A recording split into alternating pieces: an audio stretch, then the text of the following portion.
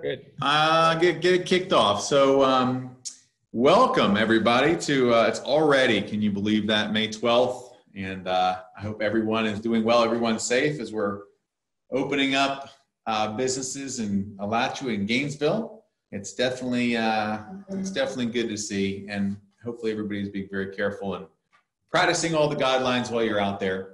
As I bump into all of our Rotarian friends at times in the store, it's kind of hard to tell right off the bat with the mask, but if it's me, the bald head, kind of, right, Chad? Perfect. All right, with that, let's go ahead and kick off our Tuesday, May 12th meeting, and I'll have Joe go ahead and kick off our song and pledge. Take it away, Joe.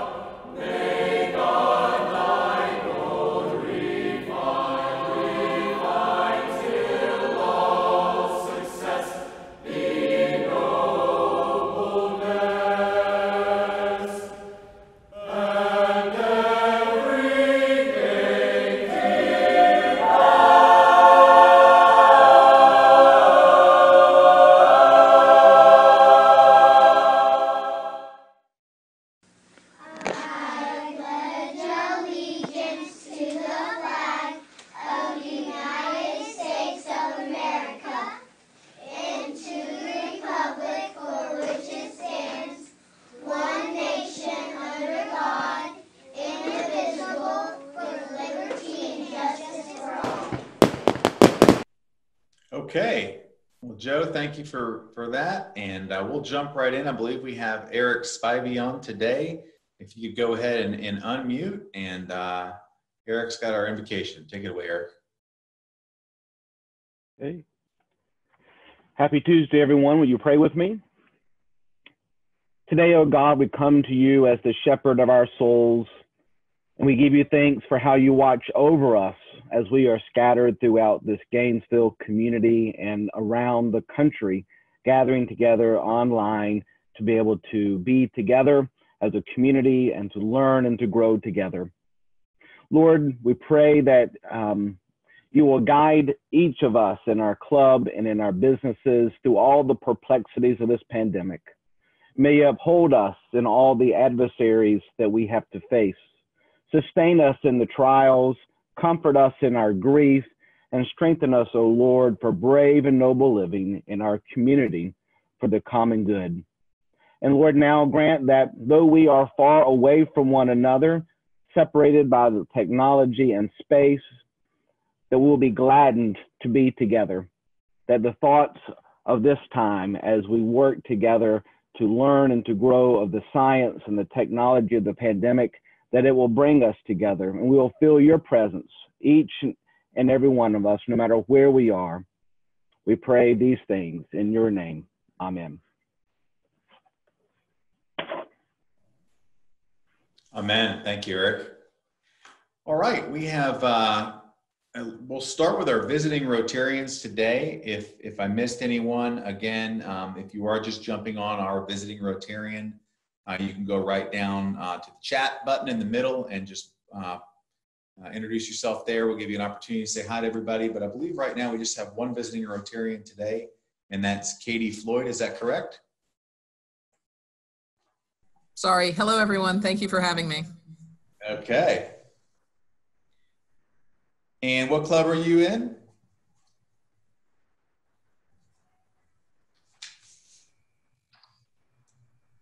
All right. Sunrise. Thank you. Sunrise Club. All right. Our president, Chad, likes to call that the Sunshine Club at times. So welcome from the Sunrise Club. It was great to have all your members be such a big part of our Wild Game Feast this year, and our opportunity to give back. We were talking about that last week, about how we just made the cutoff for that and how it ended up being such a great event. So welcome. All right, I'm going to go ahead and just run down our visiting Rotarians. I'll do my best with the names, so if I'm a little off, I'm sure our president will correct me immediately. So welcome to all of our folks visiting today. We've got Michael Levi, we've got Troy Canaday, Rick Carlson, Paul Donnelly, who was our program speaker last week. So welcome back, Paul. Glad to have you back again. We have got Eric Strange, Barbara Spice, Kathy Barnes, Rania Golenkner. Hopefully I got that right. Richard Miles, Carolyn Hansen. We've got Eric Eubank, welcome. Brian Jose, Cole Barnett, and Lisa Chaco. Wesley, if I've missed anybody, if you could chime in. But we'd like to welcome all of our visitors today. Did I miss? You got them. I got them. Okay, there you go. Impressive. All right, we'll jump in. Just a few announcements. We've got a very exciting program today, so we'll move through these couple announcements fairly quickly here. Just an update from our Zoom happy hour last week, Wednesday.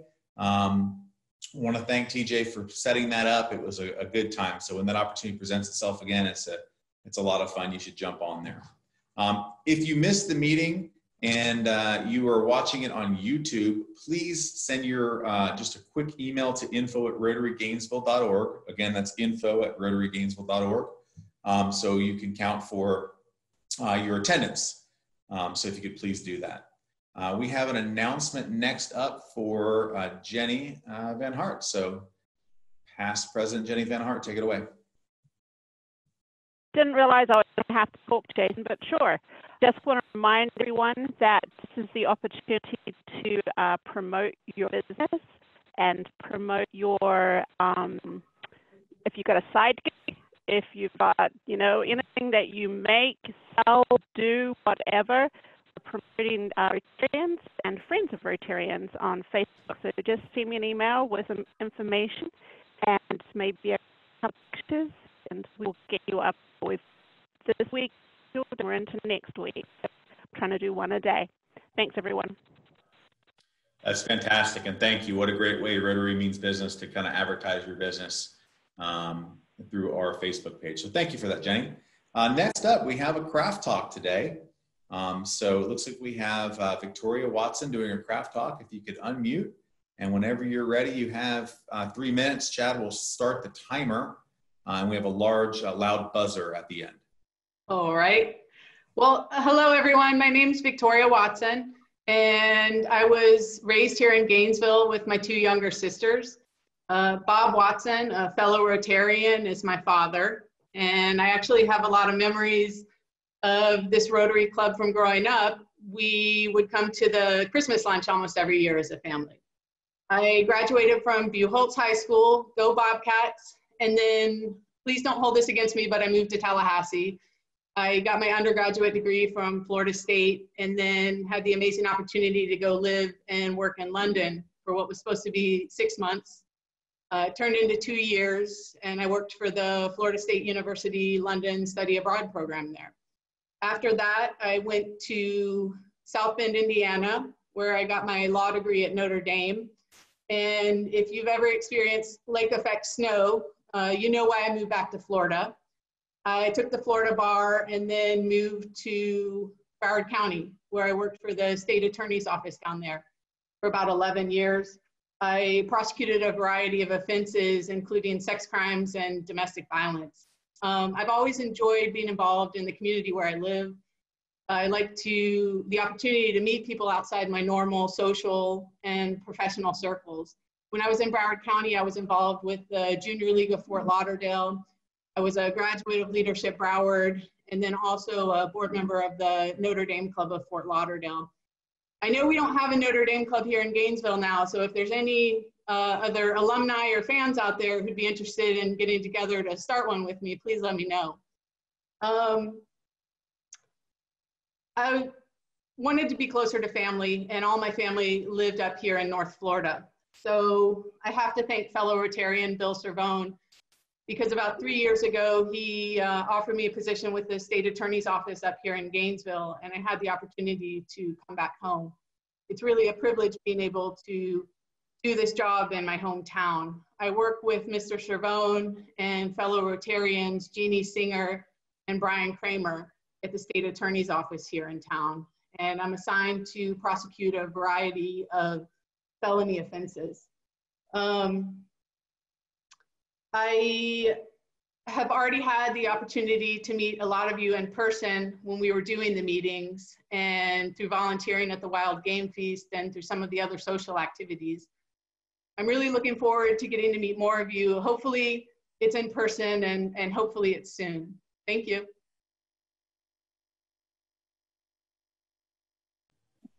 All right. Well, Victoria, thank you for that. And I grew up in Fort Lauderdale, so very familiar, fun place fast moving, but fun place to be, a lot of fun. In fact, that picture that Chad put up of me before was in South Florida, as you can tell.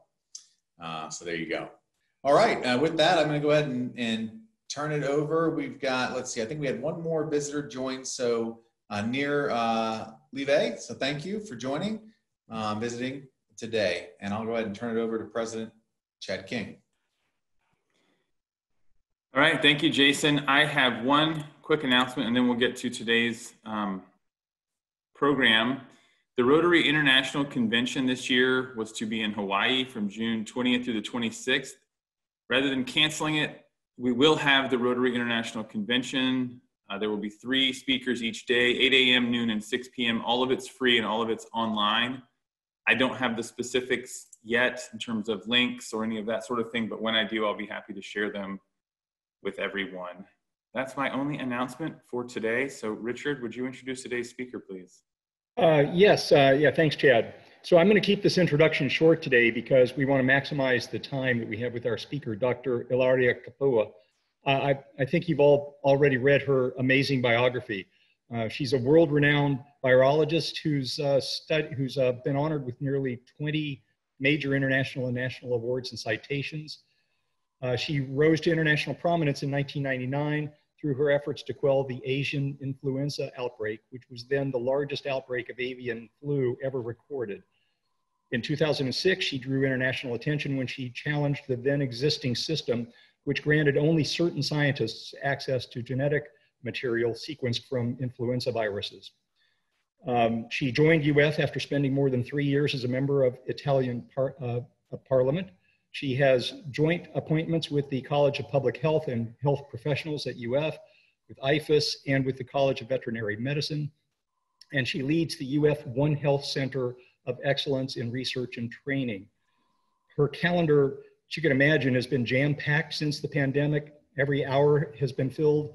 An example is that this past week, she held an online meeting in which she spoke to the mayors of 40 of the largest cities in the world, including, I believe, Hong Kong, Singapore, and LA. We're honored and lucky to have Dr. Capua as our speaker today. So please join me in welcoming Dr. Ilaria Capua. And Dr. Capua, with that, I'll turn the meeting over to you. Thank you. Thank you very much, Richard. It has been a pleasure to work with you and to work with Joe Floyd. And thanks for your help in being patient. Hello, Mr. President, It is a pleasure to be back at Rotary. I'm actually a Paul Harris Fellow. This happened many years ago. An Italian Rotary Club nominated me for, yeah. So it just suddenly all came back. So thank you for having me.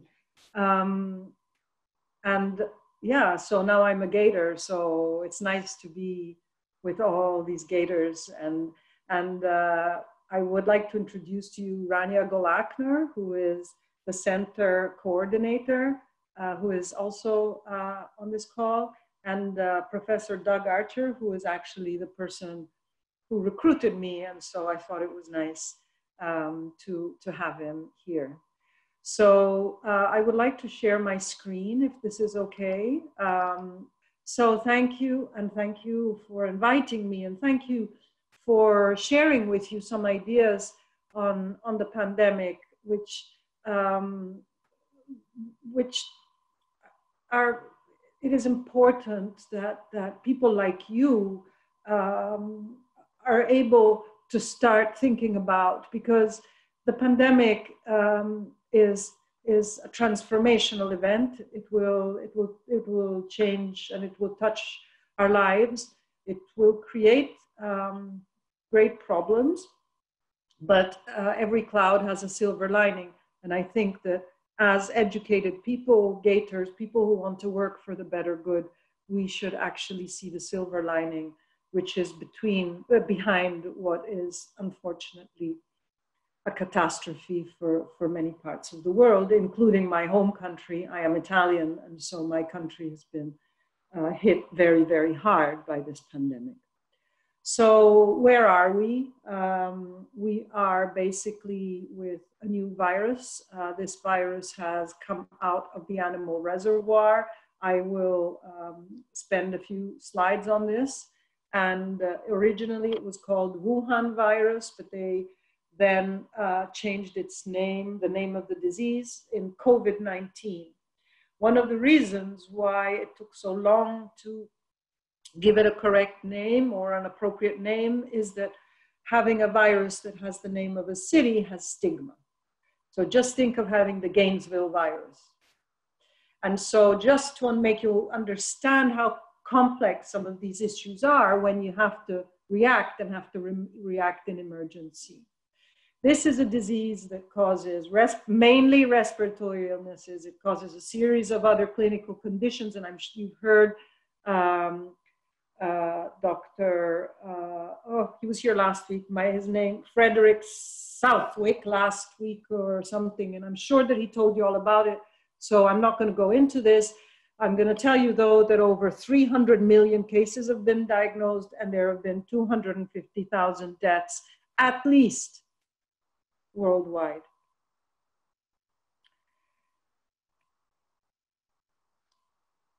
I would like to move my slides, but it doesn't seem, right, sorry, I'm here. So how did this happen? This happened as it has happened other times. So bats, particularly this bat, it's called a horseshoe bat. It's quite ugly, isn't it? Look at what a scary face it has. It harbors lots of viruses, but you know, these viruses just sit in the bat, and that's where they should be. They should be in the middle of the forest. They shouldn't be in Gainesville, right? This bat is a bat that's widespread in Asia. And this bat was brought into a market, or the virus was brought into a market, and it mixed up with a virus from this animal here, which is a pangolin. Pangolin is the most poached species in the planet, and it is poached for its scales because they are used in Chinese traditional medicine, and they eat it as well. And so they traffic with pangolins, and they put them in cages with other animals. And basically out of this, what we got was a virus that infected people. Not only one person, as it happened in the past with other infections. This is known to happen. This happens. Mother Nature can create some ugly things, but this one spread, unfortunately, and is still spreading. So We know that the virus emerged in China, but we don't know when. The official diagnosis and the dates we have officially are, they say early December, but it was probably before that. It was probably maybe November or even October. And the epicenter was in Hubei province, but we still don't know the patient zero. And just to give you, and another thing we don't know, by the way, is was it the market, the wet market in Hubei, or was it somewhere else? We still have not nailed where this virus came from. What is certain is that here are this you see December 8th. Here are some little cases that then, if you can see my mouse, hopefully at the beginning. Can you see my mouse? No, you can't. I'm sorry. So my mouse is, sorry. You see December 8th on the left is at the beginning. You see here's a little bit of cases, maximum 15. And then this is the epidemic curve. This is when the WHO declared the public health emergency. So certainly this virus has escaped and has infected many, many people. But I wanted to make a point with you. What if this same exact event had happened 100 years ago? 100 years ago, there were not mega cities. There were not gigantic live bird markets inside the mega cities. And certainly there were not millions of planes coming out of a remote area in China. And so, you know how many flights? No, there were 175,000 passengers that left Wuhan on January 1st, 2020. And between the start of the circulation of the virus and when the lockdown was implemented in Wuhan and in the whole Hubei province, millions of people flew out, millions of people. You only need to look at the air traffic numbers. And so millions of people flew out, and as we know, it is people who spread infection. So the virus doesn't have wings. The virus is perpetuated in people who can be symptomatic and non-symptomatic. And the virus is excreted with secretions and excretions of an infected individual, and it is mainly spread through the microbiome that is present on our hands. Our hands, this is a plate that with a bacteria. So it's the hand of a child just put on a plate. This is the stuff we carry. And this one doesn't show viruses, it just shows bacteria. And so we touch our face, we sneeze, and that's why we need to wash our hands all the time. That is extremely important. And it is a very important public health measure that also, Rotary could support. So here you can see how the infection spread. At the beginning, there were different points of view. This is not a pandemic, it's not going to spread. Up there on the top, in the middle of the screen, you see that is the clock. You see February 8, 9, 10, 11, 12. It was clear that with international transport, the virus was going to spread worldwide, and this is what happened. And now, of course, we have, as I said, 3 million cases, but this is a gigantic underestimation, I would call it. Okay, so what are we seeing with this virus? How is it behaving? it is behaving in different ways in different age groups. And having a certain age is unfortunately a risk factor for many things. It is a risk factor for slipping on a banana peel. If you are 20 and you slip on a banana peel, you go home with a bruise, maybe a broken leg. If you are 80 and you slip on a banana peel, you most likely, unfortunately, break your hip, and that is much worse. So age is a risk factor for many things, and it is a risk factor for COVID. That is why people who are over a certain age, who have underlying conditions, should stay protected as much as they can. Because it is ultimately their responsibility not to develop the disease. But it can even affect young people, especially if they're genetically predisposed, if they have underlying conditions. We know that some children actually have been affected because they have underlying conditions. And if you have issues with your lung health. One thing is for certain, that one of the most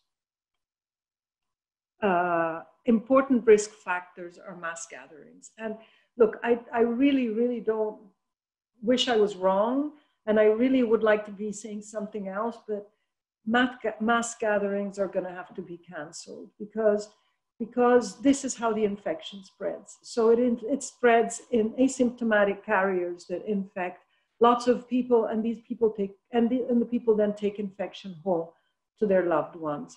And so I'm sorry, but at this stage, for how much we know and with what we have at this point in time, I'm afraid that mass gatherings, let's say, they are going to have to be reinvented. And this has enormous ramifications on religion, on religious gatherings, on sports. How are we going to do the sports gatherings? And of course, of entertainment, which is one of the most hit industry to date. And you know, if you make a mistake, the virus doesn't really care that you made a mistake to do a good thing.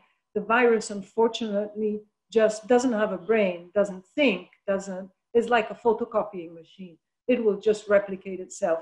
And if you die, you die. And he just goes on. And so I think that as a community of educated people in business and in academia, this is something that we should keep in mind. And so here are some of the main ways that COVID spreads. But let me just point your attention on what words are the most underlined. And what do you need to do? Restriction, restriction, restriction, stay at home, stay at home. I'm really sorry, but people at risk are going to have to stay at home, because if they don't, it could be dangerous for their own health. And I just want to make one point, which is, and if it's not crisp enough, tell me at the end of this talk, because I really need to make people understand.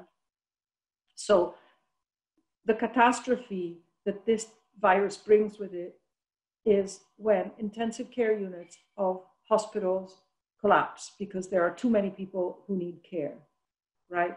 So what we need to look at as the indicator of how the situation is going is the number of admissions in ICU.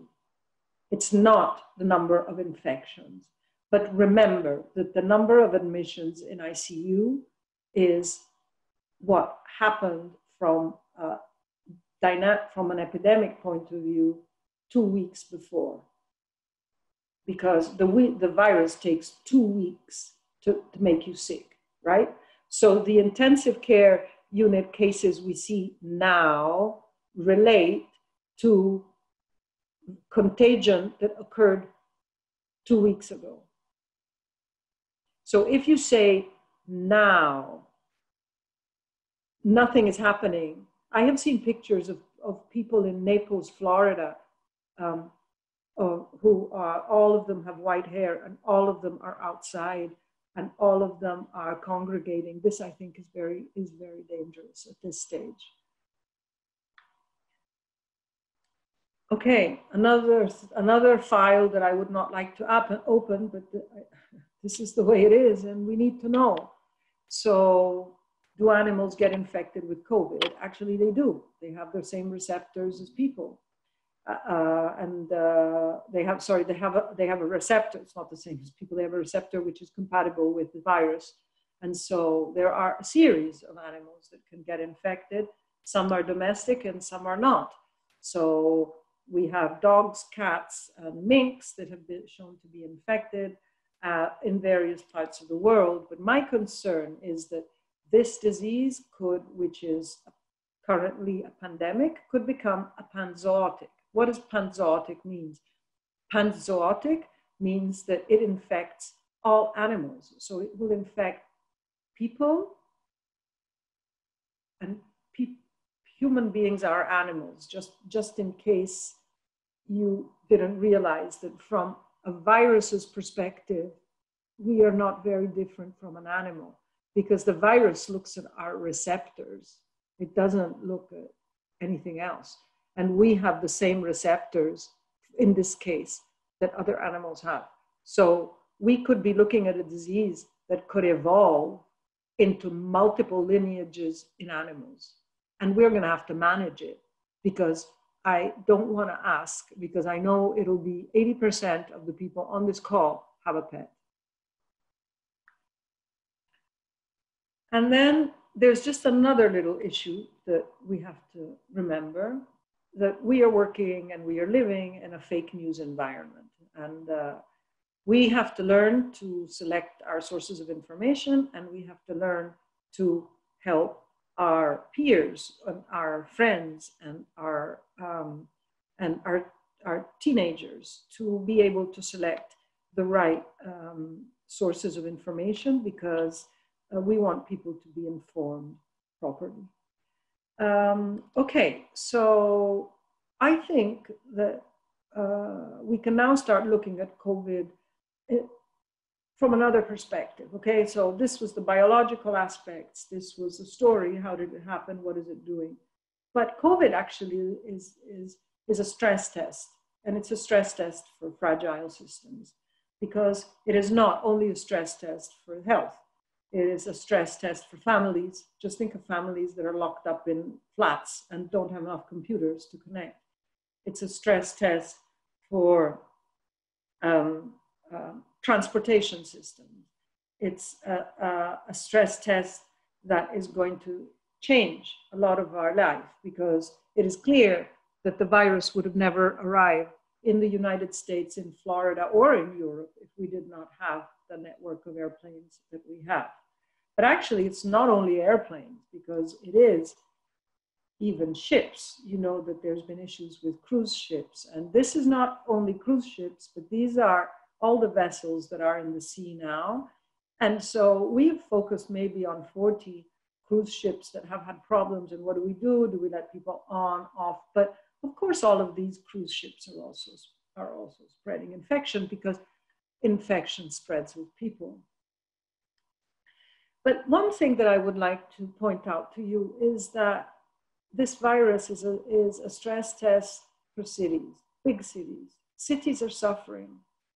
Miami is suffering. New York is suffering. Big European cities are suffering. Madrid is suffering. Milan is suffering. Paris, of course. London is suffering very much. London in the UK, they have, I think, the highest death toll in Europe. And why? Well, because in cities, there's lots of people, because in cities, there are gatherings, and also there is pollution. And on this, I would like to mention what Dr. Dr. Tedros, who is the Director General of WHO, said on the pandemic, which is, the real concerns is that it hits countries with a fragile health system.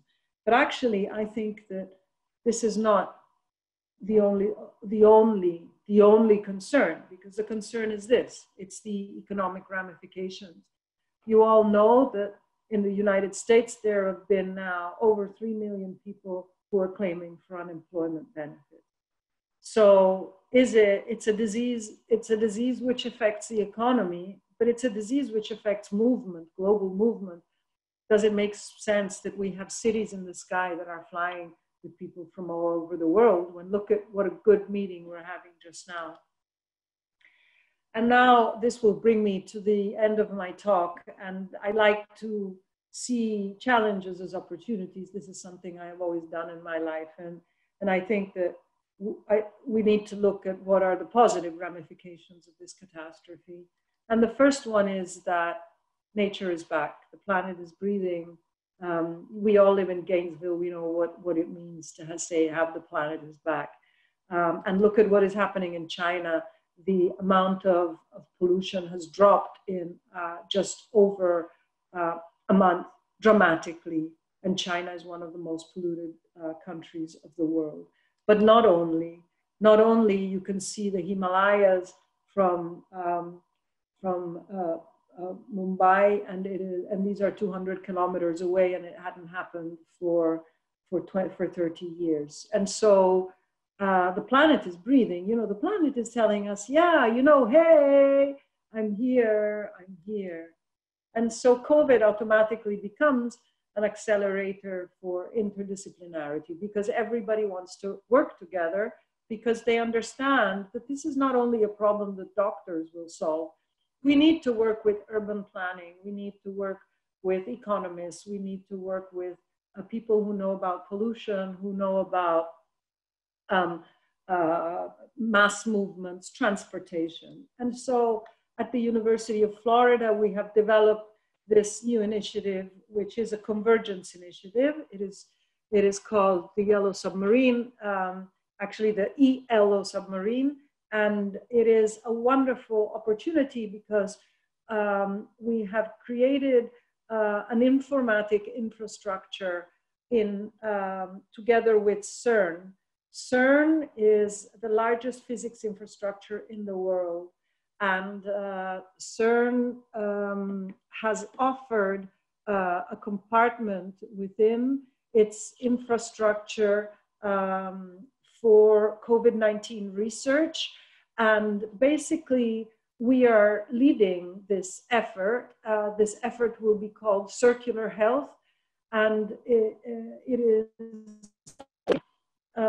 with a grassroots movement. So people from many different disciplines, architects, engineers, scientists, virologists, doctors, veterinarians, lots of data scientists, lots of people in UF, lots of people outside UF are working together on this with the help of CERN. And one of the things we are doing is we are working on seeing how pollution has impacted clinical outcome, and if pollution is linked to a higher number of cases. We are investigating gender, because it seems from many countries that women are less susceptible to developing the severe clinical form. Women do not go in intensive care. When they get sick, but they don't get very sick. And so actually women are less at risk, at a much lesser risk than men in certain countries. Certainly, and this should be part of a public health response. It should be part of an educated public health response. So this is another issue that we are investigating. And one of the things that, because I am Italian and we have a wonderful heritage in Italy, we are working with a team in UF, which includes the B Lab and other groups, to study how we can measure the resilience of nature in some of the Italian heritage, cultural heritage. Some of the Italian cities have been devastated and have had thousands of people dying. And I think that science and ecology and interest in the environment and in nature can pass through the heritage, our culture, which has also suffered so much during this pandemic. And just a quick reminder, remember that it's people that spread COVID-19. And we need to engage with people.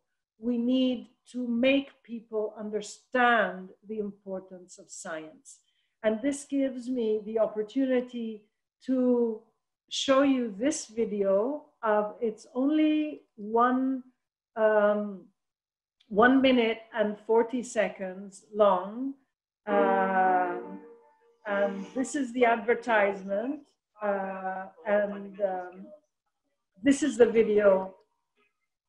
Andrea, but can you hear it? Can you hear it? No, you can't. Okay. I think maybe we'd you know, is probably, we've got some good questions rolling through, so might be a good time for that. All right, Ilaria, thank you so much for speaking to our group today. You did an amazing job, and we're very grateful for your time and your presentation. We are going to make a donation in your name to inoculate 100 children from the polio virus. So thank you so much for your presentation today. We do have a number of questions. The first question, are you suggesting there's a genetic confirmation of transmission from the bats in Wuhan to humans, contrary to the suspicion some have that the virus originated in a Chinese laboratory?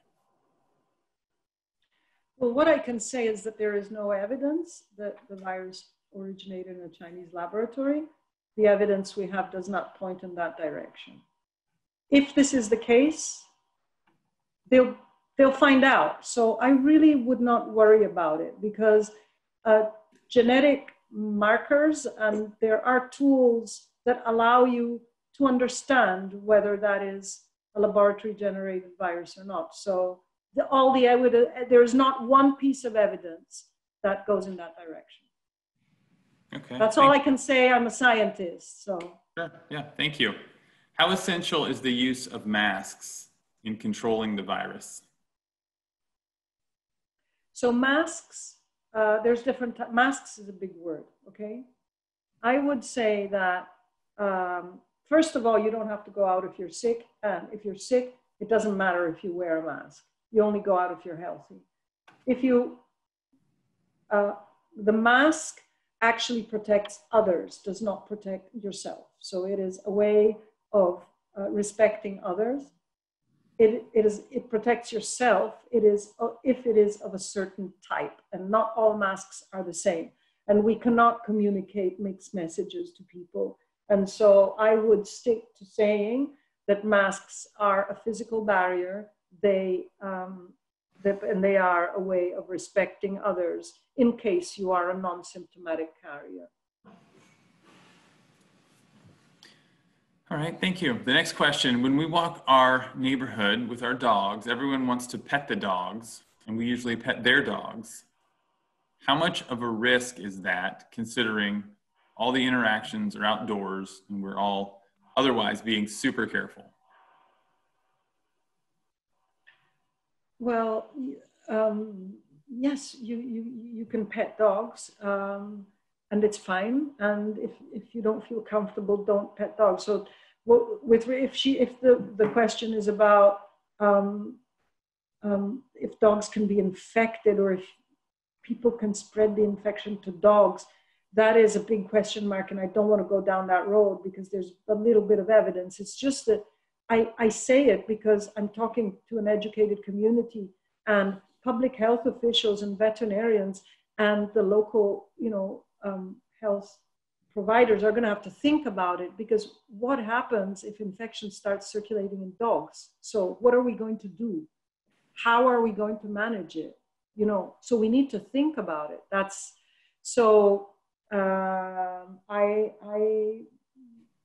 I mean, if I'm walking on the same side of the street and you want to pat the dog, that's fine. I wouldn't go on the other side of the street to pat the dog, because maybe the guy on the other side of the street doesn't want this dog to be patted. Got it. The next question is, how do you suggest countering the anti-science, anti-vaccine movement? Thank you for this question, which is very important. And I would really like to ask Rania if she can please find a way to share that video, because it is a video, I'm sure you know who Andrea Bocelli is. Andrea Bocelli granted us, the One Health Center, the rights to use a song, which is about the passion and the pride of being a scientist. And the anti-science movement is a tragedy of these times. It is fueled by fake news, and we must find new ways to fight it. And actually, one of the things that I've been working on is I've been working with radios. I've been working with the second channel of the Italian broadcasting national radio to develop songs for children, to like fun songs to wash their hands. And I think that because it's not going to be Trump or Conte or Johnson or the governor of Florida, or it's going to be people who are going to fix this. So if Trump or the Italian president Conte says, you shouldn't go and see somebody who is not your relative, and you, because he is your relative, you go and see your relative, but your relative is 102 and is in a nursing home, you should not go and see them. So we need to move the center of responsibility of solving this problem from the government or the administration or the president to the people. It's people who are spreading it. And so we have to empower people. And we can only empower people if we speak the same language.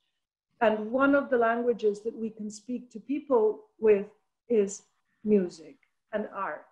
And we have a program which has been going on for quite a long time on how to engage people with music. And this Bocelli video that I'm trying to show you has been seen by 133,000 people, and we are aiming at 1 million people having it seen in 1 year.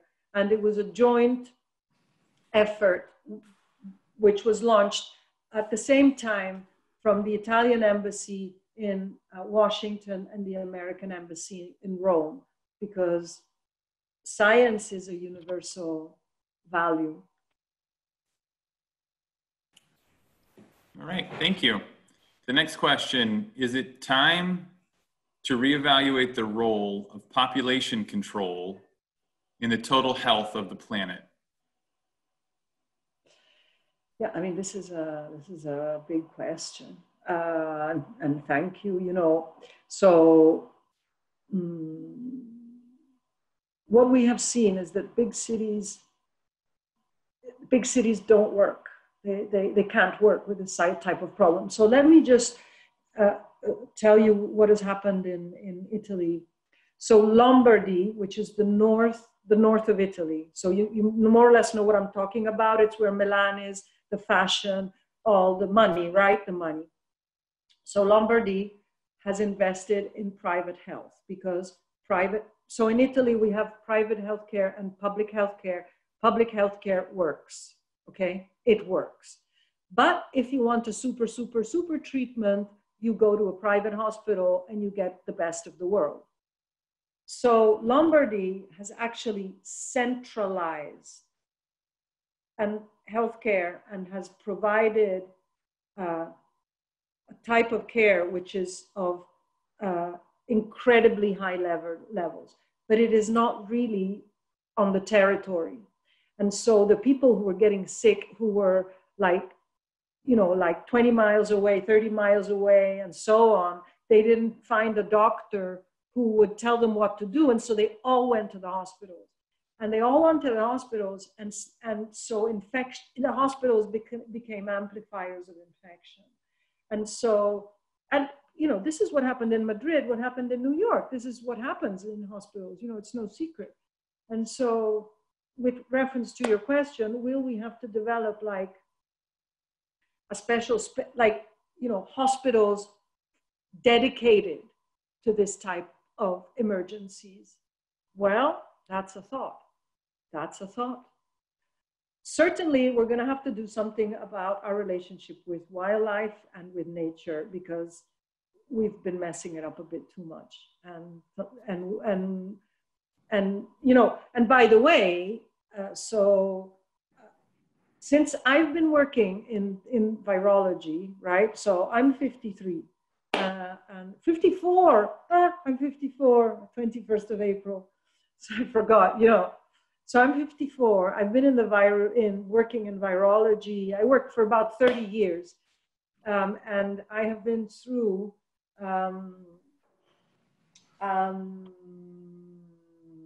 so SARS, MERS, bird flu, Zika, Ebola. Okay, and this is the 6th. So these things happen. It's like, so in 30 years, this is the 6th time that we've had a lot of trouble. And when this emerged, I don't know if anybody of you follow Twitter, but I'm on Twitter, and one of the first hashtags I sent out is pandemics cost, because I really wanted the business community to understand that this was going to be an economic catastrophe. And actually, it is, and it's really bad, and it's a real pity that nobody believed it at the start. You know, nobody understood something like this would happen to us, and that our systems are so fragile. So I don't know if we have any more time. I just wanted to say I'm a Floridian by adoption, and you are Floridians, and you are you know, citizens and people who are active in the city. I'm a foreigner. Please tell your friends and your friends and relatives in retirement homes. Please tell them that you know, like in the UK, half of the people died are in retirement homes. It could really be bad. So just let's be careful, and let's learn as we go, because unfortunately we're learning as we're going. We didn't know about this virus before, you know, just 4 months ago, and let's work all together for public health. So thank you very much. Thank you very much for speaking to our group today. We are out of time, but we have some more questions. Are you able to stick around for a little bit and answer some more questions? Yes, and I have a call coming in at 1, and maybe if she's late. Well, okay, let's try. If you want to so try, we try. All right, we'll formally adjourn the meeting. So for the folks that need to go, we are adjourned. And if you're able to stay, we'll keep going as long as we're able. The next question is our immune system at risk while staying at home? And what can we do to maintain a healthy immune system? So I don't know, because I'm not an immunologist. So I can tell you as a mother, I'm not an immunologist, but of course, vitamin D, the sun is good, sun is bad. Sun is good, sun is bad. Too much is not good.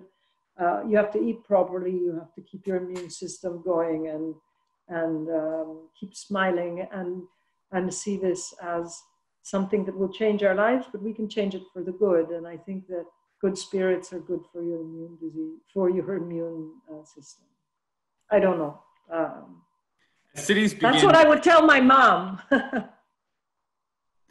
As cities begin with staged reopenings, can we monitor circulating virus in the community well enough to know when we can move to the next stage? So one of the problems is that our diagnostics are not very good. So at the moment, we can't really, so staging makes sense, right? It makes sense, of course, because rather than, you know, so I've seen that somewhere here in Florida, some places have reopened, and they have like tables outside, right? So there's like things that they don't do all together, but slowly, and maintain clean hands, maintain distancing. So let's never forget that we can lead a normal life even if we don't hug and kiss like Italians all the time. The Italians are in despair. You can imagine, they're all there pulling their hair out. How does COVID-19 compare to the Hong Kong flu of 1968? Actually, so this virus behaves like an influenza-like illness, right? It is very similar to influenza. It is a good comparison because that was an influenza pandemic, so it was a completely new virus. But I would say that it compares more actually as it is perceived by the general population to the Asian flu of 1957-58. I'm sure that some of you remember it. If any one of you was in a boarding school, in a military setting or something, like with lots of people, that put so many people to bed. So it does compare with these, but there's another thing that I need to add, that the demographics is very different now, of course, because in those years we had a younger population, right? Because average age has grown so much.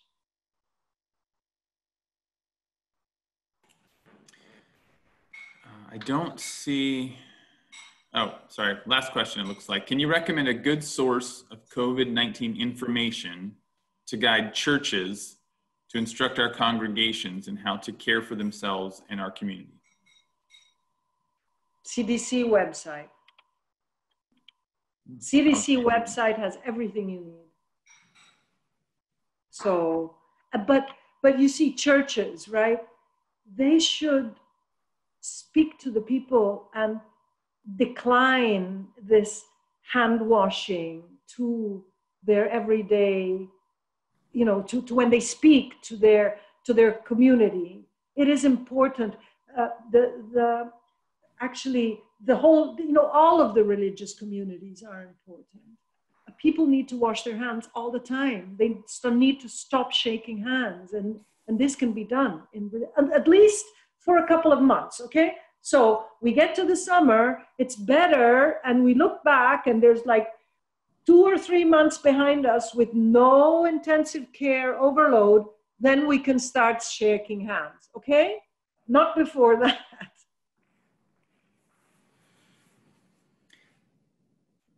What do you think the, oops, on mute, nope, all right. What do you think the differential effects of the virus on men and women? What can we attribute that to? Why is that different? We have a working group that's trying to figure it out. It could be linked to many, many things. Men have different underlying conditions, especially in some parts of the world. Like in Italy, men who are like 70 and 80 used to smoke much more than women. That could be one of the reasons. The virus is certainly doing well with a receptor that is well expressed with androgens. So there is a hormonal component. It could be that it's because men are more susceptible to cardiovascular disease, to hypertension and certain, I mean, we don't know. It could even be because women maybe wash their hands more. I mean, I don't know. It could be that, right? It could be that women are more with children and they get more of the asymptomatic form, and so they're more protected. We don't know, and we're trying to find out because we need to advise policymakers. And that is, and thank you for this question, because this is exactly what my center is doing. It is trying to address these questions so that we can help the mayor of Gainesville, the mayor of Atlanta, the mayor of Los Angeles to manage this in a more educated way, because, you know, we don't have a lot of the answers. We have, but we need to be part of the solution. All right, I think that's all of our questions, it looks like. So thank you so much for speaking to us today. Thank you for your presentation. Thank you. Rania, can you please make sure that they have the link to Yes. Beautiful Science? And if you can Ilaria, please spread it in your community. We're trying to do 1 million views in 1 year, and we have until November. So we don't have to do it like tomorrow, okay? So we have a bit of time. Please help me show it to your grandchildren, show it to your school teacher, friends. Science is beautiful. Science is not ugly. Science is not about creating viruses in lab. Science is about curing people. It's about learning about people. It's about finding solutions. And so we need to inspire the next generation to be not afraid of science. So thank you very much, everyone, for being here. It was a pleasure to see you smiling and nodding. And let's be in touch and visit our One Health website, because you might find some interesting things. Thank you very much, and bye-bye to everyone. Thank you. Thank you, Ilaria. We're going to be sending around that link to the music on our email, and we're also going to be posting it in the YouTube. Thank you. Everybody can view in the afternoon. Thanks. Thank you. Bye-bye, everyone, and stay safe, okay? Thank you.